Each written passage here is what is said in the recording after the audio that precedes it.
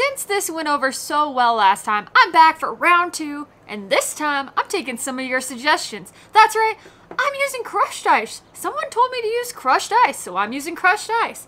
Now I just gotta get some of my E.H. Taylor single barrel. Oh yeah, baby, I think this could be pretty good. Little E.H. Taylor single barrel. A little bit of Coke Zero to top it off. Oh, here we go.